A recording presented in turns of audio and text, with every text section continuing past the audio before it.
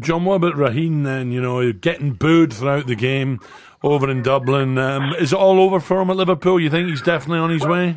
The reason for everyone goes over to Ireland, they do know I'm massive Liverpool all over there. The huge following, massive following. So obviously they did 20,000, watching the game yesterday with Liverpool fans as well as Ireland fans. Yeah. And they vented the frustration.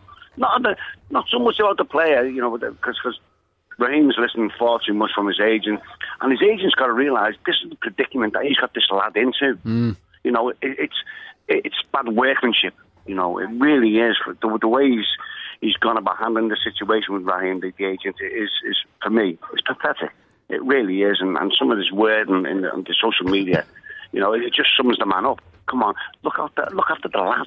He's a baby, and I've watched him over the last few months, 3 or 4 months.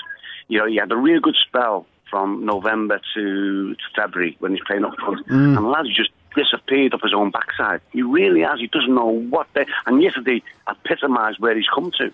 They're at crossroads, and he's a baby. He's only 20 years of age. He's lost everything that he had going for him at this moment in time, and it's purely down to his agent.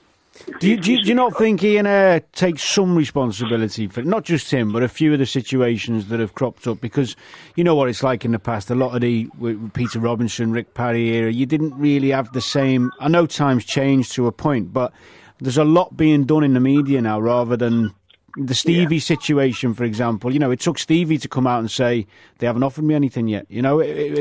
Stuff normally gets done quietly.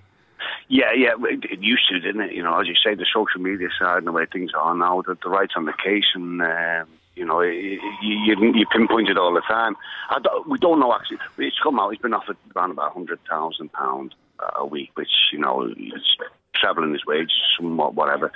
And the way you can word contracts this day and age, surely the agent could have sat down, even Luis Suarez had a buyout clause. They could have come down and come to some amicable arrangements. Because this lad needs games, he needs some. He's still in his apprenticeship as a footballer, and if he went to one of the other top teams, I don't know, Madrid, for instance, or whatever, is he going to play? No. He's going to nurture his ability. No, he's better off, and the agent should see this. He doesn't want to. He's better off playing now and learning with Liverpool. And we're not a breeder club, but better off where he is now than anywhere else.